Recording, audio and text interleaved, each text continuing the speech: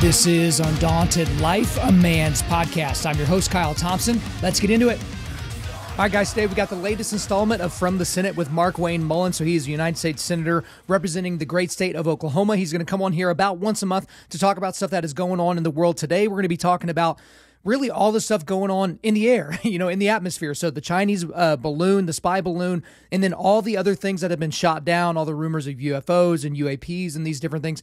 But then also these other things that seem to be happening. There's these train derailments that are happening all over the country. These trains just so happen to be carrying these chemicals. There's these fires that are happening all over the place. There was another one that I saw right before we started this interview today. So it's kind of like, hey, what in the world is going on? And so he gives us a little bit of an idea as to kind of what the actual data say and what the actual, I don't know what the real word is in terms of what's going on. But then he also gives me a couple of theories as to what he thinks is happening, what he thinks China is doing. And then we get into what happened last week, which is him endorsing Donald Trump's run for the presidential election for 2024 to represent the Republican Party. So he came out very, very early. This was before Nikki Haley even got in the race. And he came out in support of Donald Trump. And so I asked him about that. It's like, hey, it's this early. Donald Trump's kind of this wounded candidate. The 2015, 2016 shine is no longer there. So why come out and support him? And so we got his answer there. But also, one thing before we get into that, this is the last time I'm going to be able to talk to you guys before we actually do this raffle. Just reminding you guys that we have a knife raffle. We are giving away one of these custom-made Blaine and Sean Stevenson knives. Blaine and Sean Stevenson, that's the father and son from Stevenson Knives. They made this custom knife specifically for the Undaunted.Life audience. What we are going to do is we're raising money.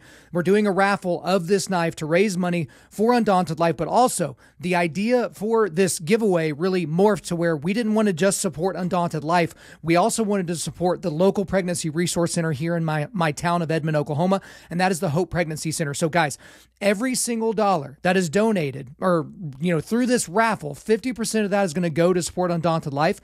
The other 50% is going to go directly to saving the lives of babies from potentially being murdered in the womb. The Hope Pregnancy Center, they give women money. They help them find rent. They minister to them directly and try to lead them to Christ. And they also do that with the men that get those women pregnant. The fathers of these children. They make sure they have cribs and diapers and everything. And so your money is going to go directly to the support of that. So here, we need to talk a little bit about this knife though. So this is their Florida Hunter. So it normally retails for around $300. And I got to get this right this time. The steel is not 52100 ball bearing steel. I've been informed that it is 52100 ball bearing steel. Remember when we did the first episode of the year when we talk about, revel in the opportunities to look like an idiot? Well, I kind of had a feeling that I was saying it wrong, but it's not 52100. It's 52100 ball bearing steel. That handle right there, that is their crazy fiber scales handle. There's this beautiful, beautiful handmade leather sheath. I have got, a couple other of their knives, and this is the best sheath that I've seen from these guys. It is an absolutely, absolutely gorgeous knife. And here I'm going to tell you how to enter, and then we'll get you into the interview. So any person that donates $20 through the Undaunted.Life donation website between now and February the 23rd, that's 1 week from today, and puts the word knife, very important, put the word knife in the comment section, will automatically have their name entered into the randomized drawing for the Stevenson Florida Hunter knife. So that's every $20, okay? Every $20 equals one spot in the raffle. So if you donate $100, you get your name in there 5 times. If you donate $1,000, you get your name in the randomizer 50 times, so on and so forth.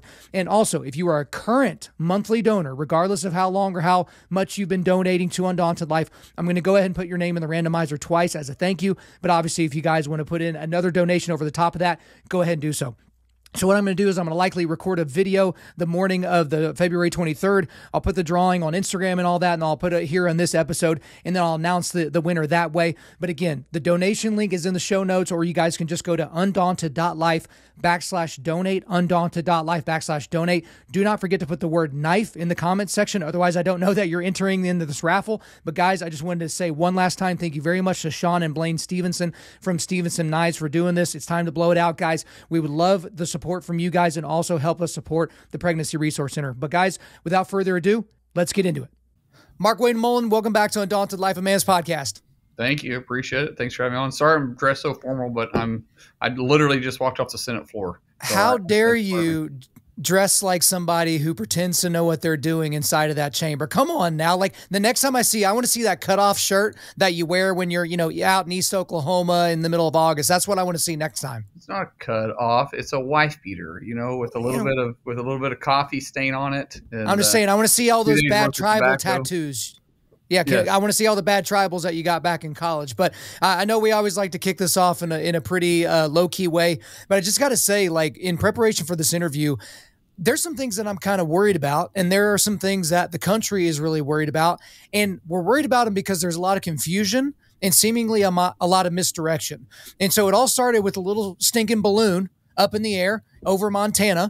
And then we just kind of let it go all the way across the country and then shoot it, off the East Coast. And then we see all these reports of other things over the weekend, these unidentified flying objects or, unidentified aerial phenomena that are being shot down. And now they're being shot down with a lot of regularity.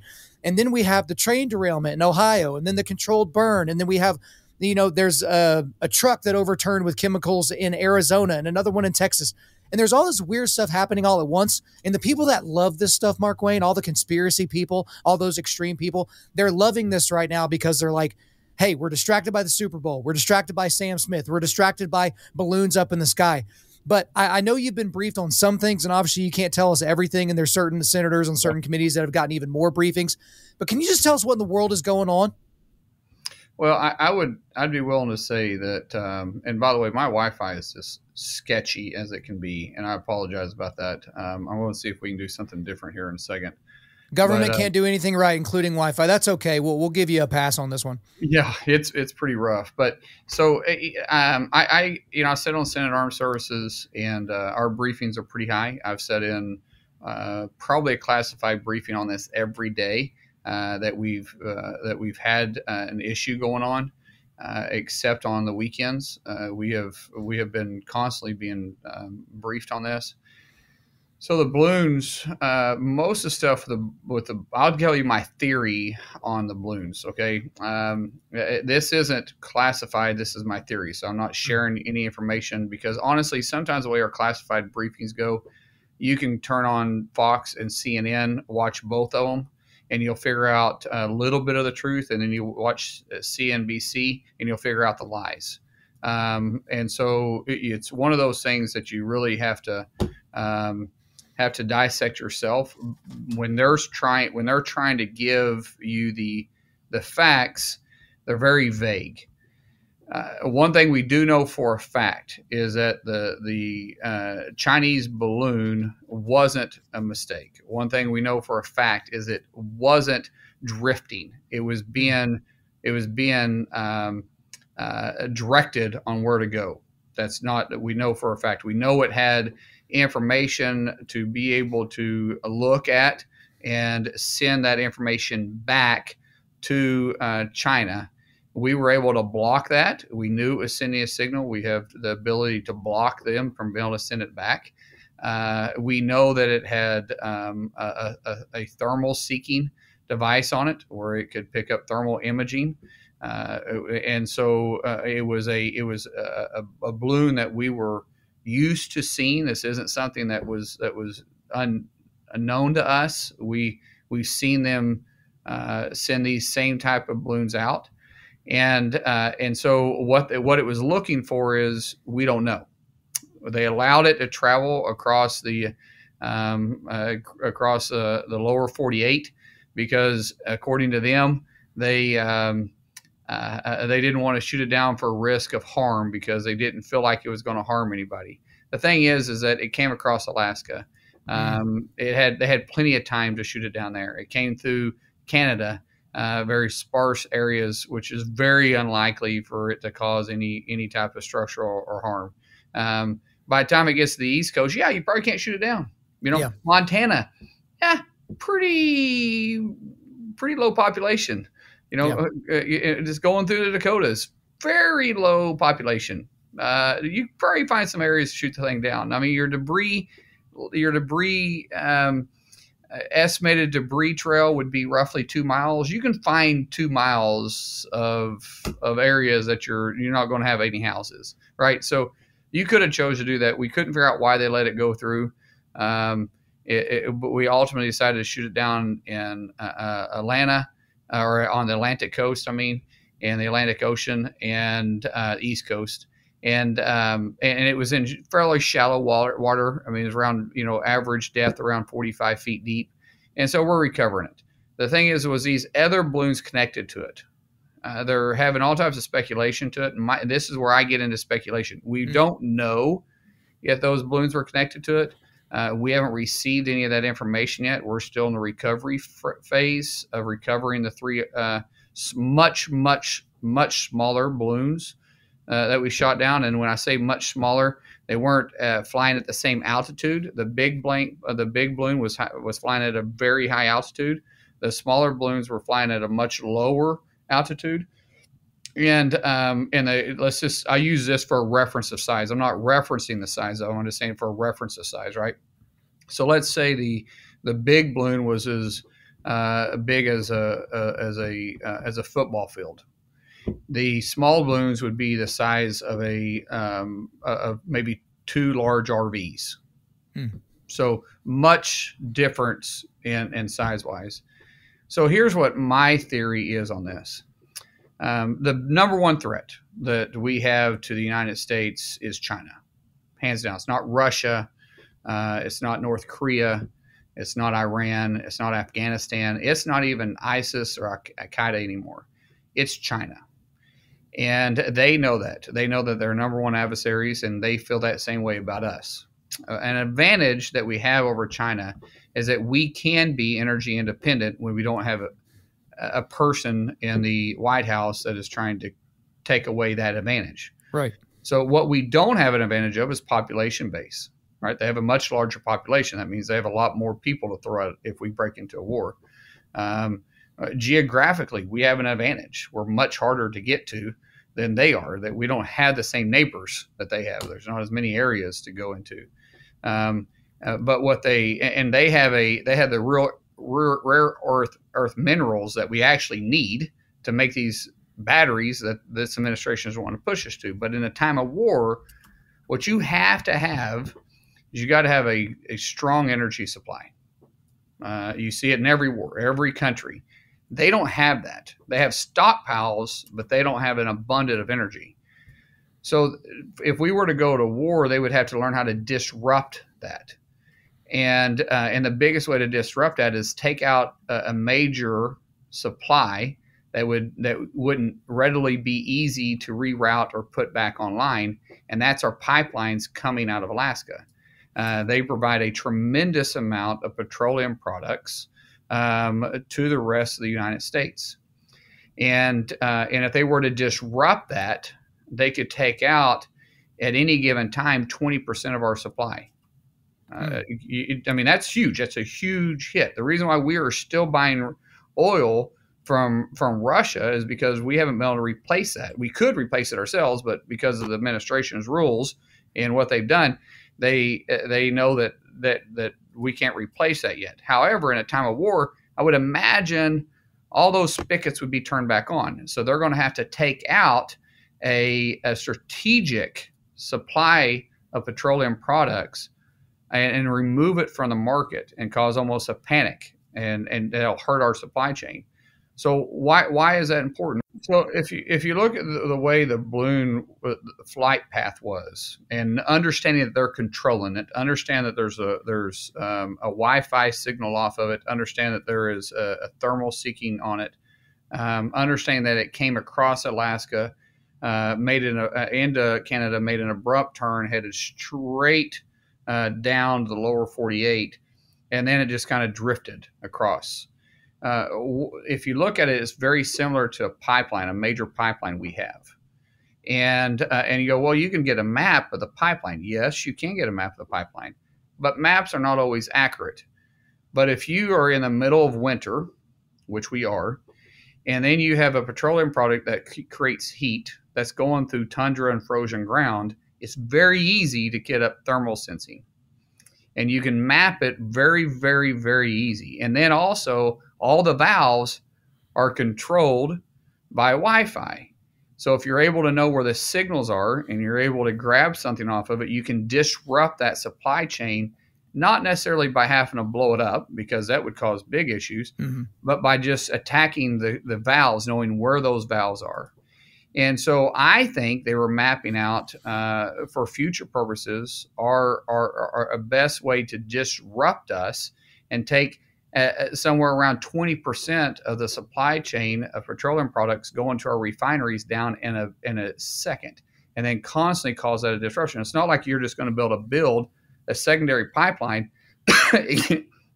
and get that to us. If they disrupt a pipeline coming out of North Dakota, we're putting it on rail, we're putting it on truck, and we're still bringing it down. Right. You don't have that option coming out of Alaska. And I think the other balloons, the other objects, were also doing roughly the same thing, except they were moving at a much lower rate and a different rate, and they were more adrift at a lower altitude. So that's what my theory is behind it.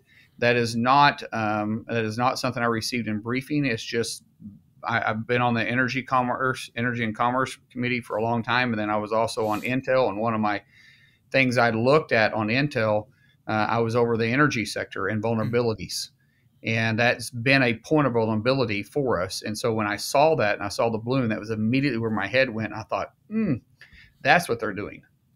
Yeah, I think even looking at it from our side, it was like, oh, it started out being funny, like, oh, it's a balloon. And then it was like, wait, they're not going to take care of this thing. And then just floated all the way across. Yeah. And then obviously, you know this, and we've seen this a lot since COVID, the distrust for government and for any of our, people that are in charge has really gotten to an incredibly low level. And that obviously you've been in Congress for a little bit. And so that really has kind of tinged the way that we're seeing that situation. I have more questions there, but go ahead. Well, let me just throw this. This is a different type of policy too. There's no way the Biden administration would ever shut that down if the public outcry to shoot it down wouldn't have been so great.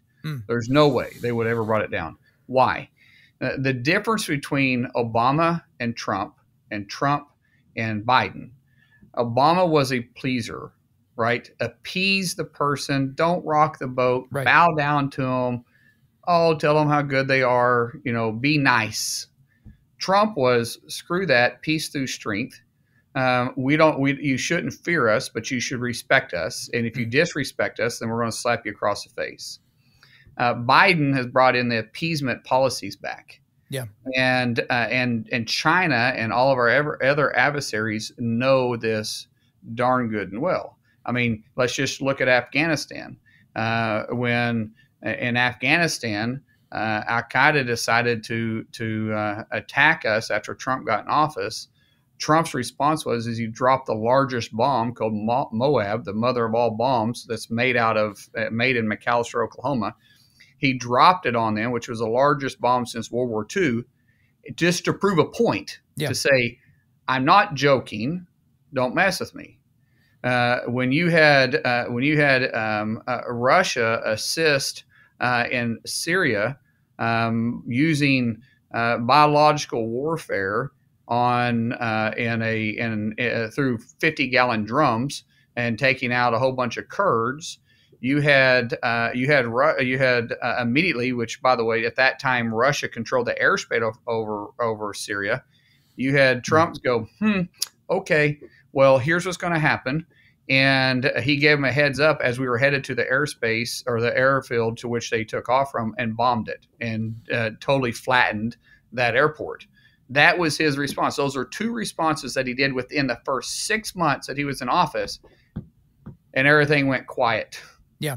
North Korea went quiet. They were no longer shooting ballistic missiles into the Pacific. China wasn't being a threat to us. Russia had shut down their rhetoric. And those same tests have been put on Biden, and they realized real quick this is the new Obama administration, but they even lean harder into appeasement. When people they'll kind of cackle at peace through strength, but then when you see peace through strength work, then they try to make it, oh, it's this or it's that. But certainly you don't get peace through not strength. Like that's not something that really happens. But you bring up Trump there. And so obviously last week you made some news because you came out and you endorsed Donald Trump as the Republican representative to go into the presidential election for 2024. Now, at the time, he was the only Republican that had declared for the race. As of right now, as we're sitting here recording this, Nikki Haley is the other. So there are two people, but we assume that a lot more people are going to get in. We can assume that maybe a Rubio or a Ted Cruz or a Tim Scott, certainly Governor DeSantis. A lot of people are wanting him to get in. So I guess I understand why you did it, because this is a guy that endorsed you and helps you win your race. And obviously there's loyalty there, but also you believe that he's the best pick. My question, I guess, is outside of just why did you endorse him is why did you endorse him before we got to see any of the other candidates? Because what we do know for certain is that he's already lost to Biden once, and this was before January 6th. And think what you want to think about January 6th, but a good portion of the American populace, the voting bloc in America, thinks that is at least somewhat his responsibility. So he already lost to a dead guy that didn't even campaign once. And now I don't know that we have any of that shine left over from 2015, 2016. He's kind of a known entity. So it seemed a little early, even though I understand the endorsement, but I just want to kind of get a sense of where you're at in brain space with it. So two things. One, I consider President Trump a friend, not just a presidential candidate that was the president of the United States that politically helped me. When my son got hurt, which many of us, we talked about, when he got hurt in a dramatic brain injury wrestling 3 years ago, Trump took a very special interest. I mean, he came to Bakersfield, California, saw my son, talked to him almost weekly, would always call and visit with us. He offered to give us any assistance, even financial assistance, which we didn't need that. We didn't take it, but he offered to do everything for us. And I still don't talk to him this day without him wanting to know, hey, how's my boy doing? And so we developed a friendship. So it's a little bit farther than that. But let's talk politics behind this thing. We're going to be in a very dangerous spot, even more so than we are today. In 2 years from now, we're going to be in a very, very different position. If we're not already in a conflict with China, it's going to be bubbling. And the economy, who knows what it's going to be like? Who knows what the stock market's going to be like? Who knows what's happening with the workforce? Who knows what's happening with supply chains? Who knows what's happening with energy and the cost of it at the time? But I know it's not going to get better. And I'm not willing to wait 2 more years for someone else to figure out the job. We know that Trump's policies worked. You can say what you want about his rhetoric, but we know that it worked. We know that it was effective. We know that he put America first. No one can doubt that he loved this country. No one can say that. You may not like his behavior, but you can't question his love for this country and the sacrifice that he's made. Most presidents go into the presidency and get rich when they leave. He's lost a fortune because of his desire to serve this country. No one can debate the respect he had around the world with world leaders. And the military, the guys and gals that's going to be defending all of us, loved him. And it's important for them to love their leader and trust their leader and know that he's got their back if they're going to lay down their lives for us and we're going to ask them to do suicidal things. And so I want a known, proven leader. And so I didn't have to sit there and look and say who else should come in the field, because that's who I want there. And Nikki Haley, I'm not saying anything bad about her. That's great. I don't know how she gets there. Trump's base isn't leaving him. Trump's base, which is the Republican Party, he's never dropped below, I think, 52% with the Republican Party. And they have thrown everything they can possibly throw at this guy. I mean, they've thrown the book at him. So where's the path for other people to get there? You're not going to go through him, because you're not going to chop him down. You're not going to tear him down. They've already done everything to him. So where are you going to go around him? What's the edge? So let's say his lowest point's 52%. That means 48% of the population is still with the Republican Party, primary voters, right? Is still, where are we going to go? Well, that 48%, they don't know that they're going to go with Nikki Haley. They don't know if they're going to go with DeSantis. They don't know if they're going to go with Rubio. They don't know if they're going to go to Cruz. But I know not one person has all 48%. Sure. So that narrow window to go around, what lane are you going to get in and drive? That's the thing about a primary. You got to find your base. You got to find that lane that you own. And Trump already owns that. So another reason why we decided to go ahead and go out there too is say, let's start closing the door here. Let's make sure that we pick off one state at a time and say, okay, we're going to take Oklahoma off the market. It's not at play, right? Nikki, you're not going to get anybody here. Right. And then I really think it makes it hard for people like DeSantis to get in the race. Talking politics to you again. If you get in and you challenge Trump and you're not successful, which I don't believe they will be, then it's almost ruined your ability to run for office down the road. Because the only way you're going to be able to go around him also is you got to try tearing him down. So you got to attack him. And that means when you attack him, his base is not going to come back to you. They're not going to forget that. So DeSantis, even you take someone like DeSantis has to make a really tough decision. Do I go ahead and run? DeSantis is pretty young. Do I go ahead and run? Or why don't I just wait 6 years? Because in 4 years in 2 years when he's elected in office, he's lame duck immediately. So it's going to be an open primary at the end of his term. So DeSantis would be better off then, in my opinion, is to stop and wait. He's got 2 more years after the election. So he's got 4 years. He just won re-election as governor. So after the presidential election, he's got 2 years. Excuse me. He's got 2 years left to be governor, and then he's going to come out of office. Well, that's perfect time because that's right after the midterm election, and he's going to have 2 years to campaign for presidency. So if I'm Ron, that's what I'm looking at. I'm being a little bit more strategic looking at this moving forward. So with that in mind, I know you got about 60 seconds before you need to roll. Do you think if somebody does create the lane for themselves where they're able to go around Trump and they get the nomination for the Republican Party for the 2024 presidential election, do you think Trump will get in line with the rest of the party and try to send his support to that person's base? Oh, I don't. I can't answer that for him. I think it depends. There's a lot of stuff that goes into. I would think he's loyal to the American people, and if the American people make that decision, I know he's not going to want Biden or who I think will actually be the Democrat nominee is going to be Hakeem. I think Hakeem Jeffries is going to be the Democrat nominee. I don't think there's any chance in the world Biden runs. And Harris will want to run, but she is disliked more than him. And I think Hakeem Jeffries, the leader of the Democrat Party in the House now, I think he is their nominee. I think they're thinking he's the next Obama. Well, that would certainly be interesting. I know there's been a lot of names that have been floated out there. We don't really know what that's going to look like. It's going to be a long couple of years. But as always, we just really appreciate your time. Markwayne Mullin, thank you for coming back on Undaunted.Life, a Man's podcast. Appreciate it. Thank you, brother. There you go, guys. I hope you enjoyed my time with Markwayne Mullin. But before we let you go, we are going to do a quick resilience boost. At Undaunted.Life, our mission is equipping men to push back darkness with content that forges spiritual, mental, and physical resilience. So I've got that link to our donation page again, guys, Undaunted.Life/donate. Every $20 that you donate and you put the word knife in the bottom, you will be entered into our raffle. And you got 1 week left. So only 1 week left, guys. I've also got a link to the Stevenson Knives website and then a link to Markwayne Mullin's website as well.